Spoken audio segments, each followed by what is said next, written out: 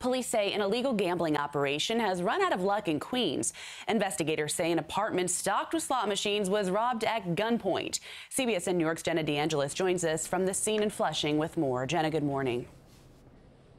Good morning, Alex. The suspects allegedly stole 7 slot machines from the apartment in this area where police say that illegal operation was taking place.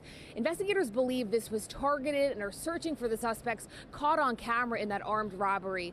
Take a look. In this surveillance video, you can see a clear picture of one of the suspects who appears to be holding a gun along with some slot machines behind him. This is one of the 4 men the NYPD is looking for. According to investigators, the suspects entered the apartment in the area of 35th Avenue and Union Street Tuesday morning around 4:15. Then they allegedly threatened a 27-year-old with a gun.